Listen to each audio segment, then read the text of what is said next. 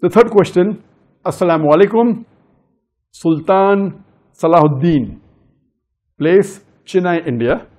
My question, is it permissible for an asthmatic patient to use inhaler while fasting?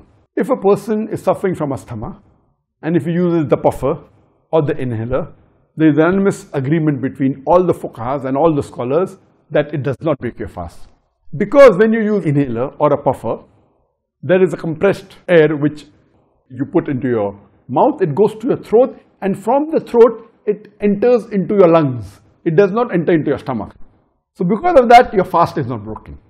Even if you use a mask having oxygen in the situation of asthma and you breathe, that too does not break the fast because it doesn't enter your stomach, it mainly goes to your lungs. But there are certain treatments in asthma, for example vaporizers, where there may be some medicine put and there's pressure of air, and if that medicine goes while going into your lungs, there are chances that some portion may go into your stomach. Or suppose the capsule is put into an equipment with compressed air and this capsule is mainly containing powder. So there are high chances that the powder can mix into your saliva and from that it can go into your stomach.